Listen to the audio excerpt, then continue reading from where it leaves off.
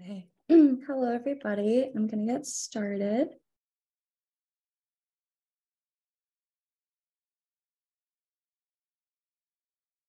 Okay.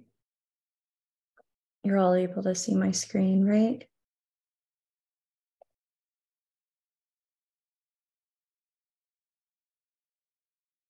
So, hello, everybody. Thank you all so much for coming today. I'm going to be presenting my CE called Where's the Undo Button? The Management of Common Medication Overdoses. So as for disclosures, I have nothing to disclose. And our objectives today, we're going to go over the pathophysiology, signs and symptoms, and management of acetaminophen, benzodiazepine, and tricyclic antidepressant overdose. And another objective is to understand how to use the Rumack-Matthew nomogram for the management of an acetaminophen overdose. So before we get started, I just wanted to see if any of you have an idea approximately how many drug-involved overdose deaths occurred in 2021.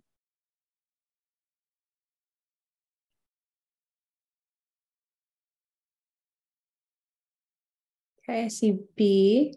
So actually, the correct answer is C, about 100,000. So these are some statistics from the NIH. Overall, you can see that they're going up.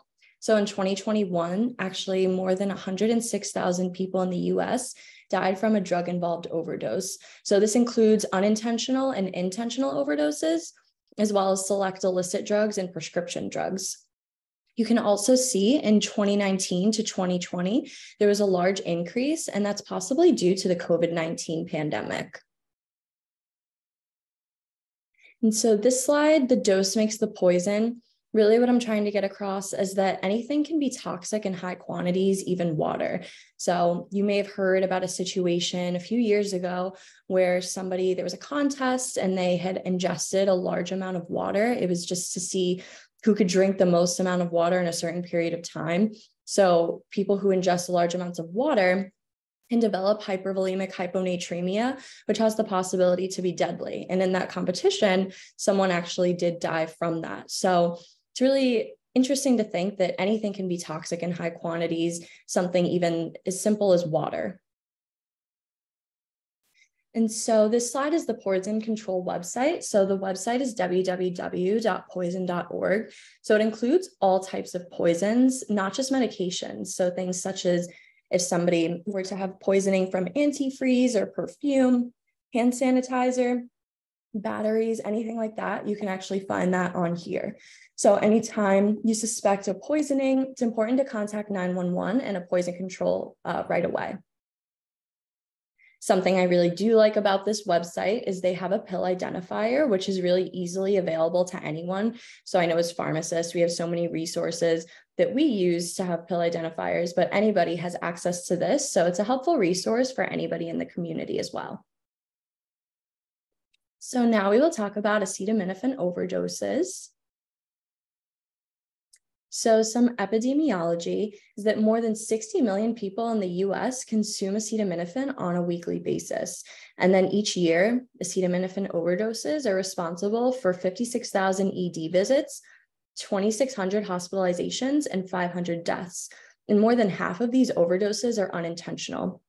So even though Tylenol is an over-the-counter medication, it doesn't necessarily mean that it's harmless. So the dosing, we're all likely pretty familiar with this, but for children, you dose it based on their weight, so 10 to 15 milligrams per kilogram per dose. There are some sources that still use age-based dosing, but this normally should not be used because some children are much larger or smaller than others, and that can lead to over or under dosing them. And then below that, in that picture for adults, we're very familiar with our regular strength and extra strength acetaminophen, as well as the extended release preparation. But regardless, the maximum daily dose for adults is still 4 grams.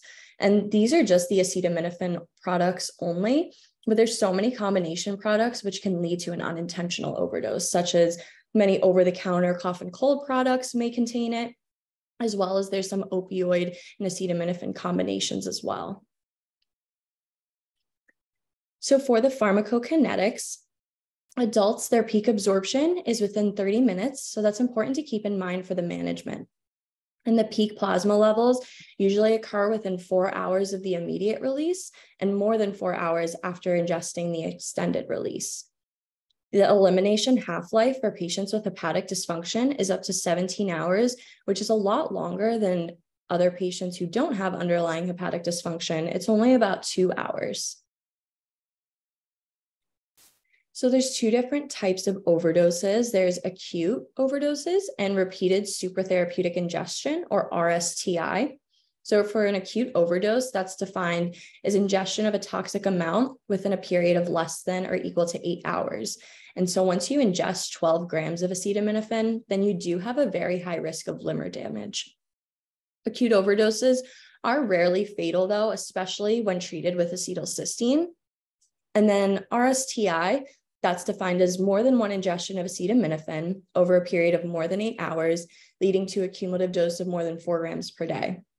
This is actually the major cause of acetaminophen-induced death, not an acute overdose. So it's really important to understand the acetaminophen metabolism to understand too how we treat it.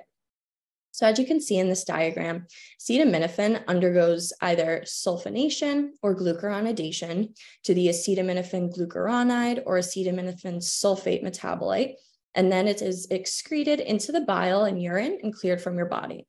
So at therapeutic doses, this is how most acetaminophen is cleared. But there is a small amount that undergoes CYP2E1 metabolism to NAPQI, which is a toxic intermediate. So at therapeutic doses, NAPQI is then conjugated to glutathione and then metabolized and excreted in the kidney to mercapturic acid. Now, in the setting of an overdose, if you're saturating the sulfonation and glucuronidation pathways, so you'll end up having more acetaminophen biotransformed by these cytochrome P450 enzymes to NAPQI.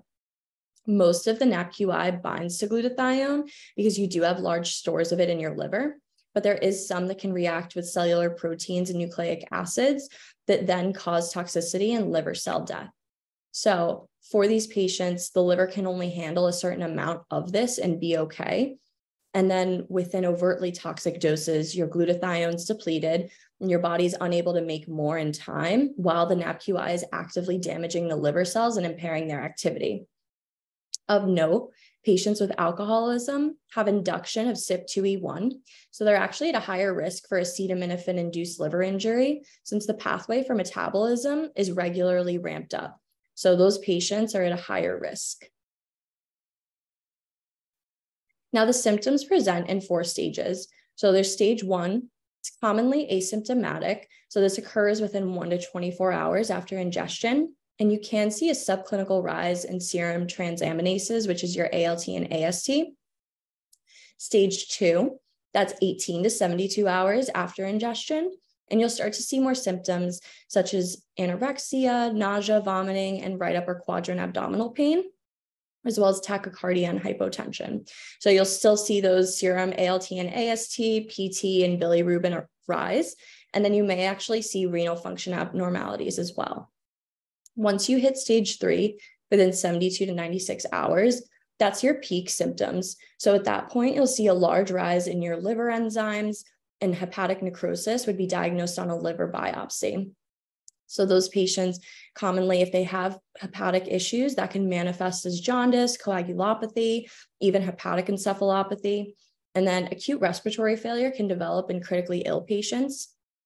If a patient were to succumb to the acetaminophen overdose, it would happen during stage 3, because then stage 4, which would occur 4 days to 3 weeks after ingestion, that's really just survival of critical illness seen in stage 3. So at that point, you'll have complete resolution in the symptoms and your laboratory values will go back to normal.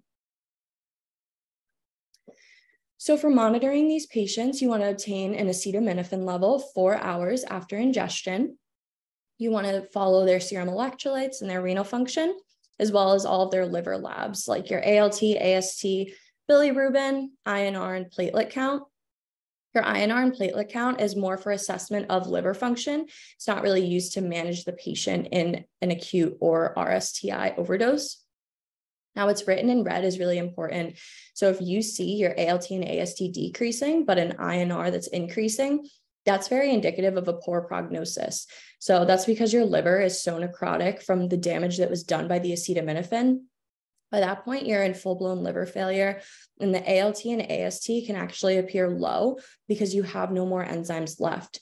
So it's really important when managing these patients, you don't fully rely on their ALT and AST to assess their liver function. So this is the treatment algorithm for the management of acute overdose. So the first thing you want to do is estimate your time of ingestion, either less than 24 hours since the overdose or greater than 24 hours. So if you're less than 24 hours and you present less than 2 hours after ingestion, you can administer activated charcoal to these patients. Next, you would want to get an acetaminophen level at 4 hours post-ingestion, or as soon as possible, if later than that, to plot on the nomogram, which I'll discuss in a few slides. You can wait to start acetylcysteine until acetaminophen level is back, as long as the treatment is not delayed by more than 8 hours after ingestion. If it has been more than 8 hours after ingestion, you do want to begin acetylcysteine. And going over to the right side of the diagram, if a patient presents more than 24 hours since their overdose, you want to start them on acetylcysteine empirically, and then follow the algorithm listed here for the management of RSTI. So step 1, you do want to draw their serum ALT and AST as well as an acetaminophen level. So if their ALT or AST is greater than 50 or their acetaminophen level is greater than 20, you want to treat with acetylcysteine for 12 hours and then reevaluate. You can consider discontinuing acetylcysteine if the patient is improving, so clinically improving, have an ALT and AST also improving, and their acetaminophen level is less than 10. Now, for patients who have an ALT and AST of less than 50 and an acetaminophen level less than 20, no further treatment is needed, and you can provide supportive care for these patients. So it's really important to notice the and the or difference. So if you fall into a category where your ALT and AST is higher than 50 or acetaminophen greater than 20, it doesn't matter if you have both. If you have one of those criteria, you automatically would start acetylcysteine. So this is the Rumack-Matthew nomogram. So it's utilized as a tool to predict if liver toxicity will occur and to really allow clinicians to decide if they should proceed with acetylcysteine treatment. So over on this x-axis, you have your hours post-ingestion. So that starts at the 4-hour mark after ingestion, because by then, that's when absorption of acetaminophen is considered to be complete. You also always want to use the earliest possible time of ingestion to account for the worst case scenario. And then on your y-axis, you have the acetaminophen plasma concentration. So that's your acetaminophen level. And then you'll also notice the treatment line and the Rumack-Matthew line. So the treatment line is actually 25% below the Rumack-Matthew line because it accounts for potential lab errors in reporting the level and then also errors in estimating the time from ingestion. So if you have a patient and your plot falls above the treatment line, you should give acetylcysteine. So an important consideration is the extended release formulation. It's a 650 milligram tablet that lasts for 8 hours. So it's composed of 325 milligrams immediate release plus 325 milligrams of delayed release. So for patients who ingest this, there's the possibility for acetaminophen levels to plot below the treatment line of the nomogram at 4 hours, but then rise above the treatment line with that continued absorption. So you do want to still get an acetaminophen level 4 hours after ingestion or as soon as possible. And so the recommendation is to obtain a second acetaminophen level 4 to 6 hours after the first measurement. Some studies recommend this, some don't, but really it's prudent since we don't have a lot of evidence to err on the side of caution and take 2 levels. Now, if you have one level that plots above the treatment line, you should administer the full course of acetylcysteine. But if you do have both levels below the treatment line, it's likely not causing toxicity, and you may not need to treat with acetylcysteine. And if it was started, it may be able to be discontinued. So I know I went through the algorithm, but now I want to go through each of these a little bit further. So decontamination, acetylcysteine, and rarely patients can progress to needing a liver transplant if they do make it to that point. So For decontamination, our options are activated charcoal and gastric lavage. So activated charcoal, it works by absorbing acetaminophen, then inhibiting its GI absorption to prevent and limit the systemic toxicity. It actually can reduce the serum acetaminophen level and the need to start with acetylcysteine. So if a patient presents within 1 to 2 hours after an acute ingestion, it has been shown to be effective, but there is limited data supporting efficacy after 2 hours of ingestion. It is contraindicated, though, in patients who are sedated or have diminished consciousness unless they have a protected airway.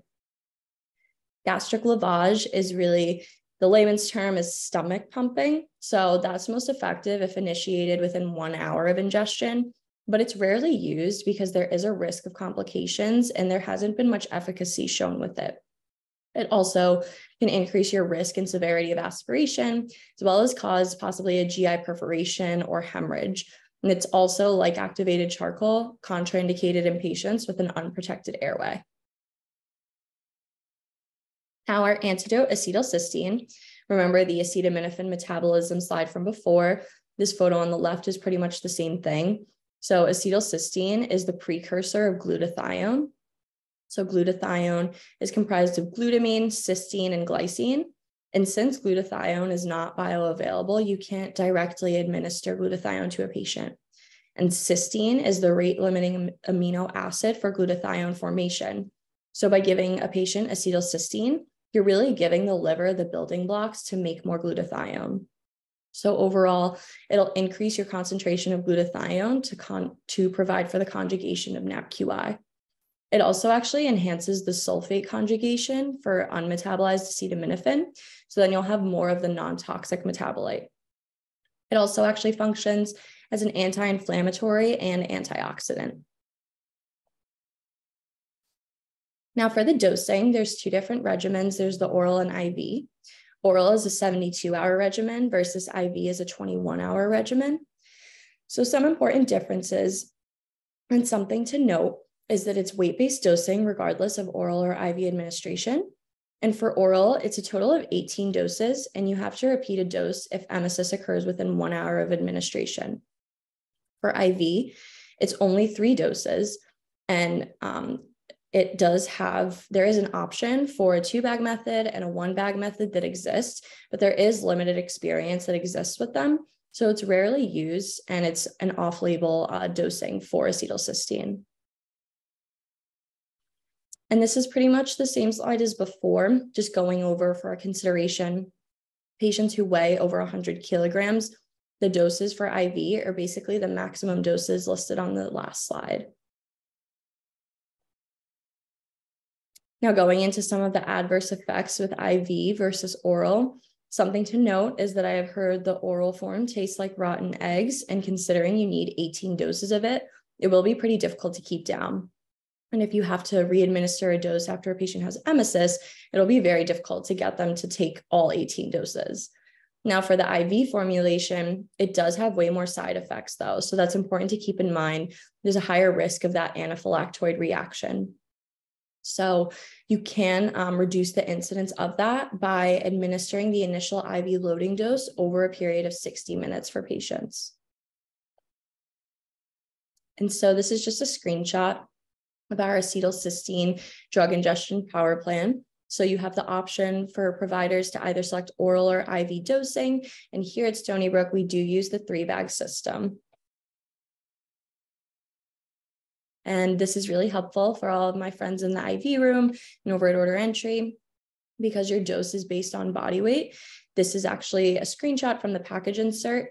Depending on their body weight, it tells you how many milliliters of acetylcysteine you need to add to each bag for patients who are going to be started on acetylcysteine treatment. So it's a really good reference in the package insert.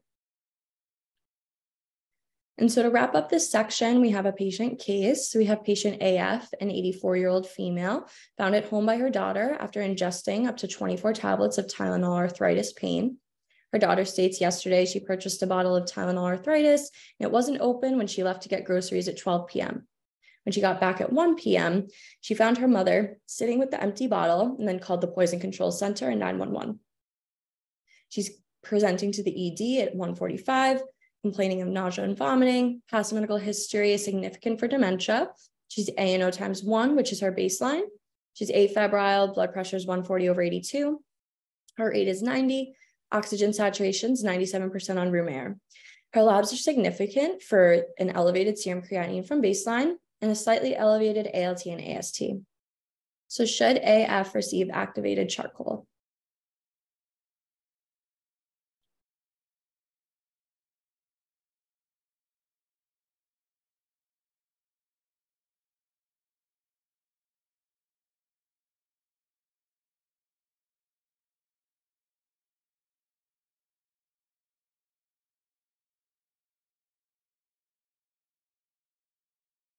Correct. Yes. So she's presenting within the 2-hour window. So she is a candidate for activated charcoal.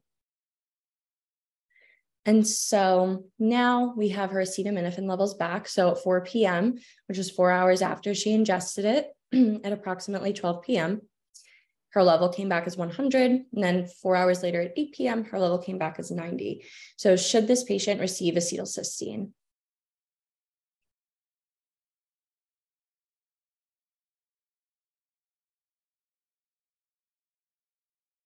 Yes. So the answer is yes. So technically her 4 p.m. level, so that was 4 hours after, her 4 p.m. level was 100, which is below the treatment line. But then her 8 p.m. level is actually 90, which is like just between the treatment line and the Rumack-Matthew line. This was a tricky question, but since one of the levels plots above the treatment line, she would be a candidate for acetylcysteine. Good job. So now going into benzodiazepine overdose. So this is very similar to that graph I showed you before, but this one's specific for benzodiazepines. So like we saw earlier, it is on the rise, and you do see that increase from 2019 to 2020, likely due to the COVID-19 pandemic. So going into the benzodiazepine mechanism of action and toxicity, benzodiazepines bind to the benzodiazepine receptors on the GABA chloride channels to help facilitate the binding of GABA to its receptor. So benzodiazepines come in different receptor types. There's 2 central benzodiazepine receptors, BZ1 and BZ2. And then there's peripheral benzodiazepine receptors as well. So it's interesting, when you agonize the BZ1 receptor, you would see increased sedation. And then when you agonize the BZ2 receptor, you would actually see impairment of cognition, memory, and psychomotor function. So since benzodiazepines aren't selective for a particular receptor, that's why you do see a lot of therapeutic and their adverse events. So the onset of toxicity does occur within 4 hours as well. Now for the clinical presentation, if a patient has just a benzodiazepine overdose, they'll likely present with slurred speech, ataxia, nystagmus, altered mental status, and they can present with respiratory depression. It is uncommon though. And they likely have normal or near normal vital signs. And then many patients are actually arousable and can provide a history. Now, if they have a co-ingestion, such as ethanol or opioids, that's kind of where we see more of these severe effects, like the respiratory depression is more common, comatose state, hypotension, and hypothermia. Now, something of note is that propylene glycol is the diluent used for diazepam and lorazepam IV. So prolonged use can actually cause toxicity. So you got a patient on IV diazepam or lorazepam, and they have cardiac dysrhythmias, hypotension, a seizure, multisystem organ failure. There's a chance that it could be due to the propylene glycol in these preparations. Now, the monitoring parameters make a lot of sense knowing how our patients present. So, of course, you want to monitor their mental status, oxygen saturation and requirements, as well as their blood pressure. So, does anybody know the name of the antidote for a benzodiazepine overdose?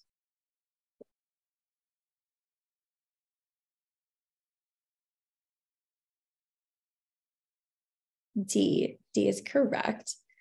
So it's flumazenil. So fomepizole is the antidote for an ethylene glycol or methanol overdose. Naloxone's for opioids, and then sodium thiosulfate is for cyanide poisoning. So our treatment options, pretty straightforward, also include decontamination, supportive care, and then flumazenil in select cases. So for decontamination, this is the same slide as before, but really the one thing I do want to point out is that activated charcoal is only considered if a patient is presenting within 1 hour of ingestion. So with acetaminophen, it was less than 2 hours. Activated charcoal, it's less than 1 hour.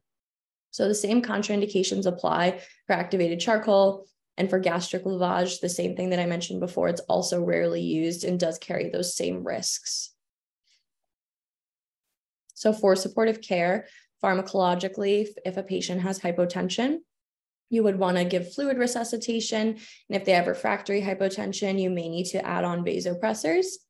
For non-pharmacologic, it's important if a patient has respiratory distress, respiratory depression, or respiratory failure, you may need to intubate them and provide mechanical ventilation.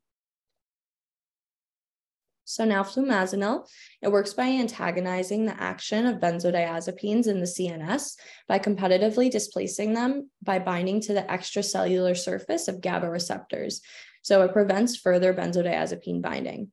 It's important to know that it only works for benzodiazepines and not for other drugs that affect GABA, such as barbiturates or IV or inhaled anesthetics, because it's very specific for the benzodiazepine receptors, not GABA in general.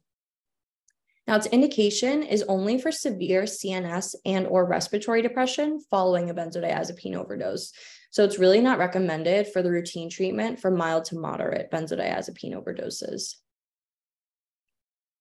So going off of that, which patients should not receive flumazenil? So if a patient, of course, has a hypersensitivity to flumazenil or benzodiazepines or another component of it, if a patient's chronically maintained and physiologically dependent on benzodiazepines, or is receiving them for the treatment of possibly life-threatening conditions like control of ICP or a seizure disorder, they should not receive flumazenil.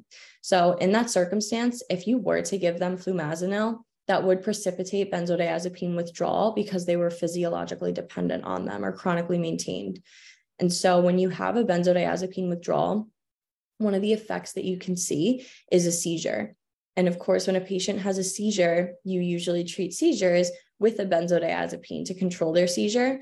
But in this circumstance, if you gave flumazenil, you couldn't give them a benzodiazepine because of that, because the flumazenil is blocking the receptors that the benzodiazepine would need to bind to in order to work.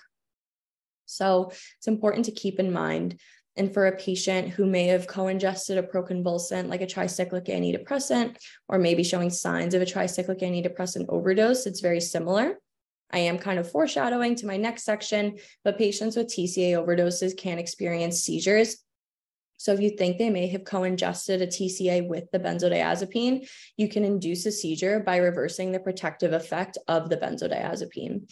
So this would really make their seizure more difficult to manage, and it may require the use of propofol or barbiturates. So this is the dosing for flumazenil. One thing I do want to point out is the maximum cumulative dose is 3 milligrams. But if you have a partial response to 3 milligrams, you can actually titrate up to 5 milligrams.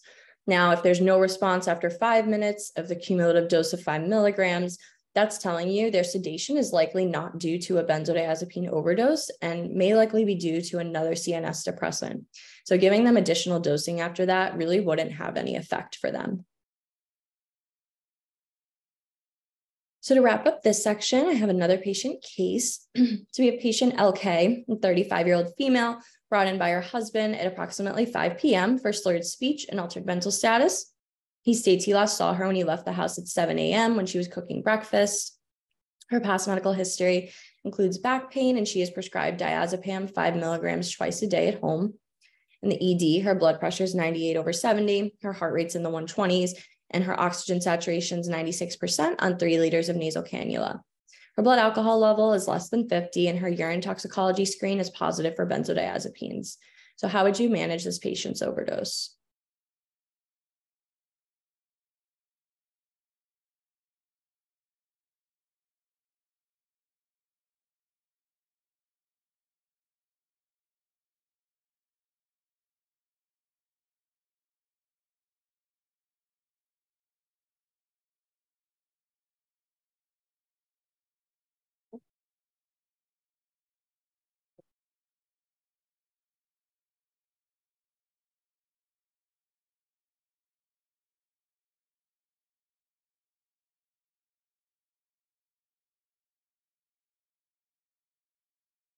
So the correct answer is actually B. So you wouldn't give flumazenil in this patient because they have chronic benzodiazepine use, so you could precipitate withdrawal. You wouldn't give them more of a benzodiazepine if they're presenting for a benzodiazepine overdose. And she wouldn't need to be intubated because she is saturating well on the 3 liters of nasal cannula. So now going into our last overdose, this is the tricyclic antidepressants, or TCAs. So this slide's similar to before. You do see it's lower than a lot of the other overdoses, but it also still is increasing as well. So it's important to understand a little bit of the background of tricyclic antidepressants. So on the right, that's a structure of one of them. Characteristic is that tricyclic, the 3-ring structure. So they were actually first to market, was imipramine in 1959, approved for the treatment of major depressive disorder. TCAs were really your primary drug class for depression until SSRIs were discovered. But now SSRIs are used more frequently because they have less adverse effects. But TCAs do still play a role for patients with neuropathic pain and headaches. And so the mechanism of action, so they work by blocking the reuptake of serotonin and norepinephrine in the presynaptic terminals. That then causes increased concentration of these neurotransmitters in your synaptic cleft, which can then in turn lead to the antidepressant effect. So it's really important to note that TCAs work on a lot of different receptors. So they're competitive antagonists on postsynaptic alpha-1, muscarinic, histamine 1, GABA receptors, as well as cardiac fast sodium channels. So because of that, that's why you do see so many different types of adverse effects as a result when patients take these. So there are 2 types of TCAs. There's secondary and tertiary amines. So your secondary amines are more potent norepinephrine reuptake blocking. And then tertiary amines actually have a more potent blocking reuptake of serotonin. So the secondary amines are actually associated with better tolerability because they have less histamine, muscarinic, and alpha receptor blockade versus your tertiary amines have more sedation and anticholinergic effects. So the toxicokinetics, TCAs do have that anticholinergic effect, like I had mentioned. So one of the effects of anticholinergic medications is you have decreased GI motility. So that can really delay the absorption and toxicity from a TCA overdose. For the distribution, respiratory or metabolic acidosis can actually increase the amount of unbound TCA and potentiate the harmful effects. So this is really important to keep in mind going forward when we talk about the different treatment options. They're also metabolized by CYP2D6, and toxicity can occur either because of the parent compound or one of its metabolites. And they're eliminated. It's a long half-life elimination, hours to days, depending on the TCA. And then the onset of toxicity occurs within 2 hours after ingestion. And once significant toxicity occurs, usually lasts for about 24 to 48 hours. But there are some case reports that actually showed significant toxicity lasting a lot longer than that. So our clinical presentation makes a lot of sense with the receptors I mentioned the TCAs antagonize. So you can see sinus tachycardia, sedation, hypotension, seizures, altered mental status, anticholinergic effects, and then impaired cardiac conduction.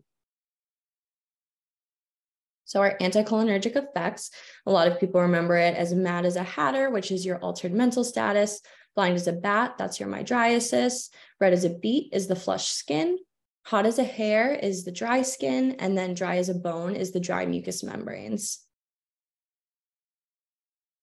So the monitoring parameters are really important. So we do want to get a 12-lead EKG and then an EEG to monitor for seizures, as well as monitoring their vital signs and any change in mental status. Now, our treatment options, of course, decontamination, like many other overdoses, and then pharmacologic supportive care, because they have so many adverse effects. There's different treatments for each of these adverse effects. So I'll go through each of these a little bit more in detail for you. So for decontamination, this is pretty much the same slide as before. Similarly to benzodiazepines, you would only consider activated charcoal within 1 hour of ingestion. with the same contraindications. And then gastric lavage, very similar, rarely used due to the lack of efficacy and increased risk of complications that can result. So the impaired cardiac conduction, its mechanism. Under normal circumstances, you have your voltage-gated sodium channels that permit the intracellular movement of sodium that's responsible for phase 0 of the action potential. Phase 0, that's your depolarization. So that's where you see your influx of sodium and calcium. And TCAs actually block this action. So you may see intraventricular conduction delays and decreased inotropy, which would then cause a QRS widening, which is defined as greater than 100 milliseconds. So the QRS complex on your EKG represents the depolarization of the ventricles through those voltage-gated sodium channels and can correspond to phase 0 of the action potential. And the widened QRS is actually associated with ventricular arrhythmias. TCAs also block the potassium channels, so that can then cause a delay in phase 3 potassium-dependent repolarization, which is your efflux of potassium.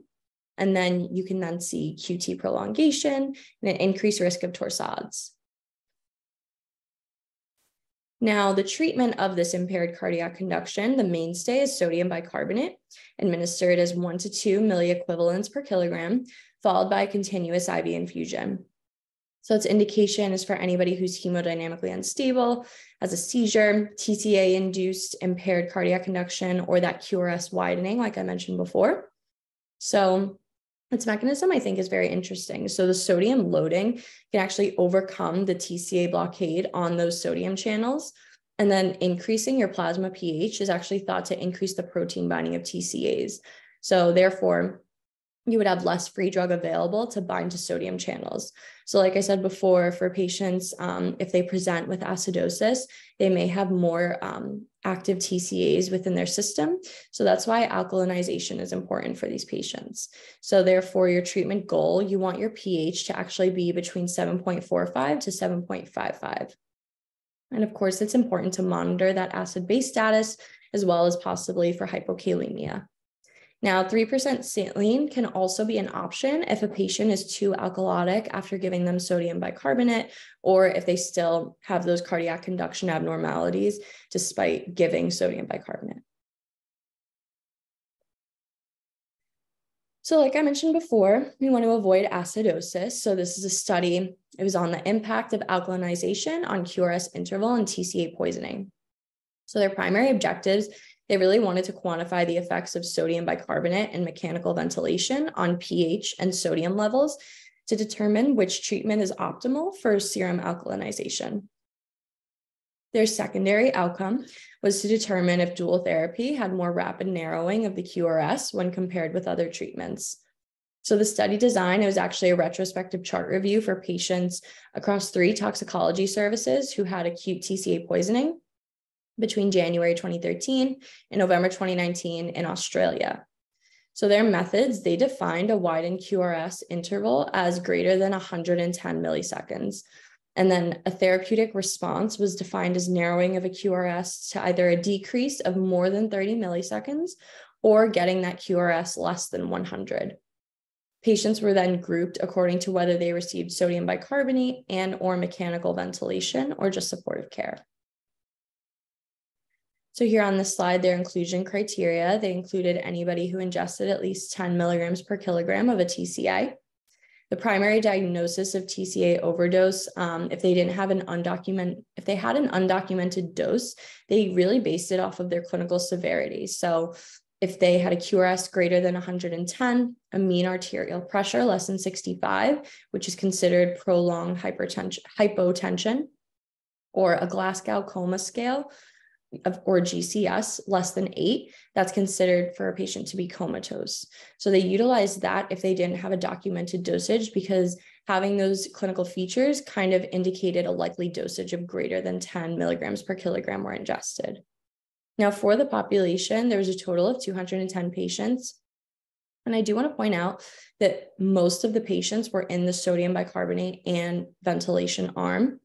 And then there was only 12 in the sodium bicarbonate only arm and 46 actually in the ventilation only arm, and then 68 in supportive care only. Now, for the results, it showed that dual therapy patients at baseline had ingested a significantly higher median TCA dose, had a longer median maximum QRS interval, and were more likely to have seizures and arrhythmias. But this makes a lot of sense because these patients had a more severe overdose since they needed to be intubated. Dual therapy actually had a greater median increase in serum pH and had more patients reach the target pH of that 7.45 to 7.55. And they also saw that for every 100 millimole bolus of sodium bicarbonate, the median increase in serum sodium was 2.5.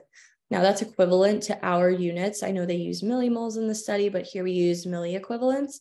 It actually is equal.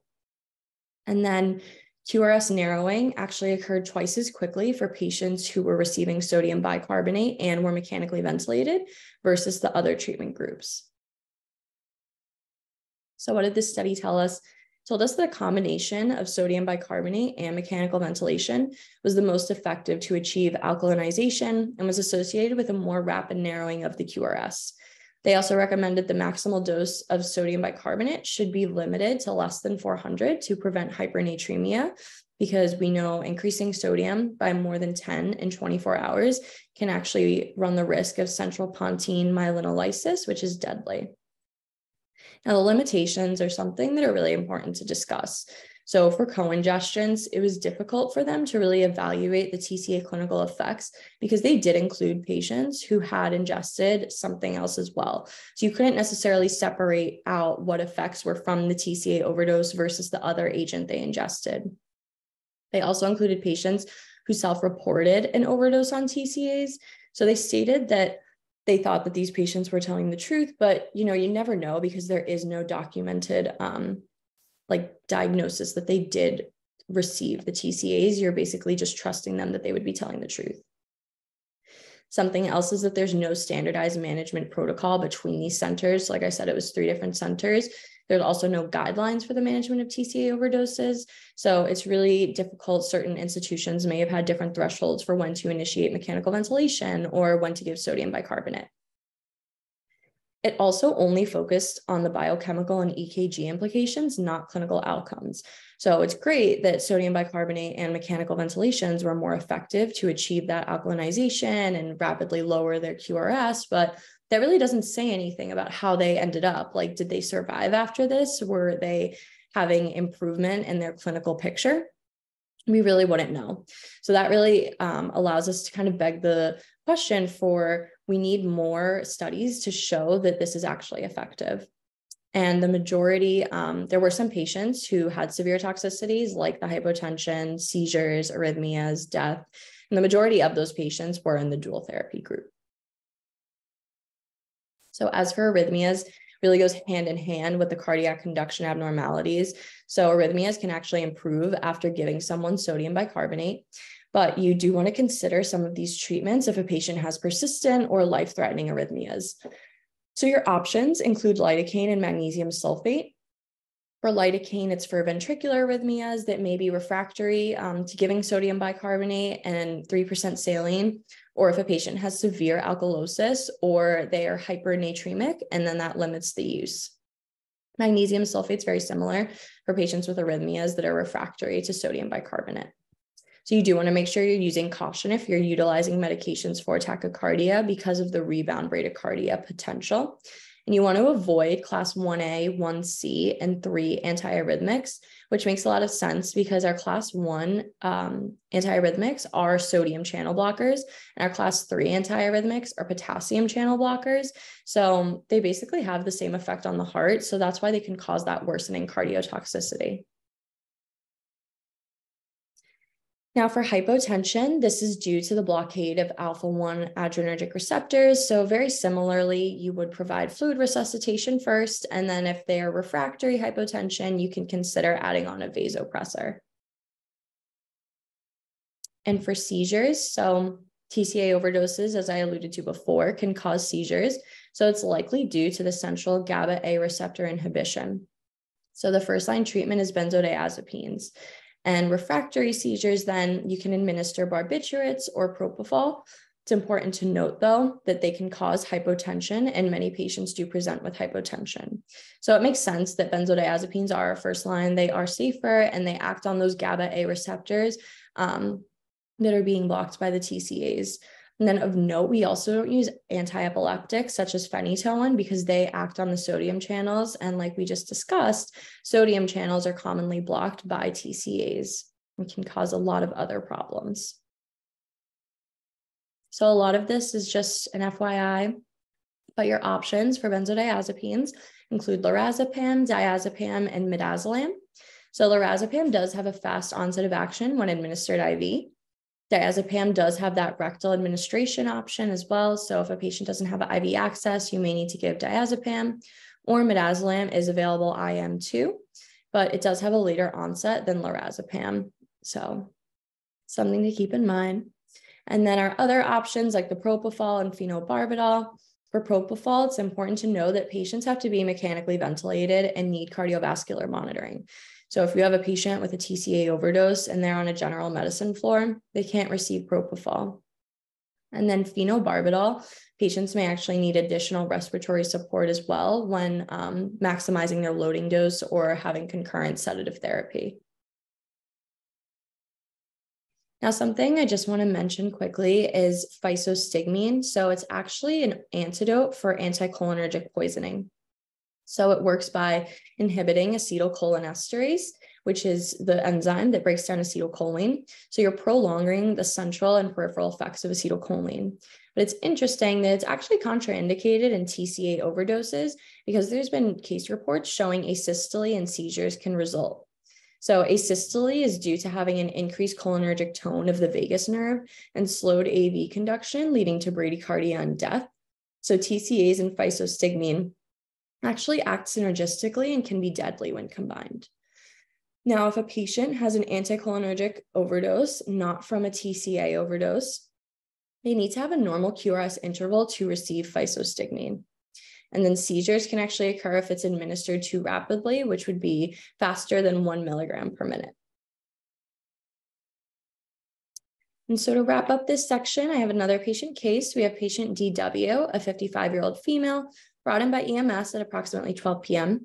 Her friend at bedside stated she came to her house to check on her when she sent her a strange text. And then upon arrival, she saw her laying on the couch with an empty bottle of desipramine, 100 milligrams, that initially contained 60 capsules. And then she saw a receipt on the floor showing that she actually picked it up today.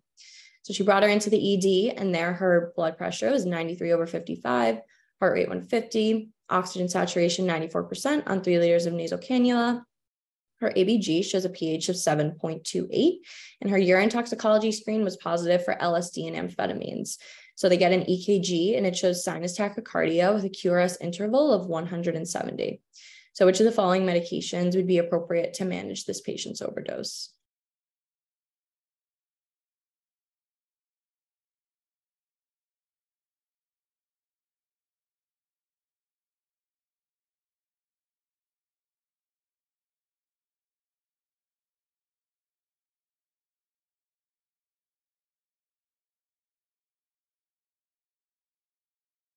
So the correct answer here is D. So lidocaine is wrong because you wouldn't administer lidocaine first. Physostigmine is wrong because it's contraindicated in a TCA overdose. And then dofetilide is wrong because that's a class 3 antiarrhythmic. So you want to make sure you avoid these because of the worsening cardiotoxicity. So I also did try to kind of throw you off with the urine toxicology screen being positive for LSD and amphetamines. So it's actually interesting that desipramine can cause a false positive result for LSD and amphetamines. So this is commonly something we may see if you were working in the ED. A patient, you may not be able to fully trust the urine toxicology screen because a lot of antidepressants and medications that work within the CNS can cause false positives for other substances. So just to conclude, here are treatment options for acetaminophen, benzodiazepine, and tricyclic antidepressant overdoses. Thank you all so much for coming. Does anybody have any questions?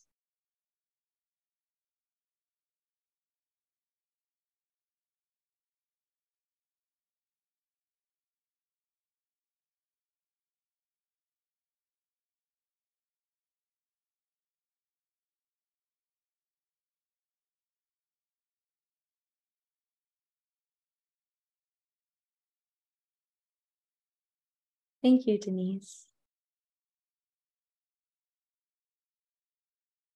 So since I don't see any questions, I will send you all the post-assessment questions. And thank you all so much for coming today. Hopefully you enjoyed it.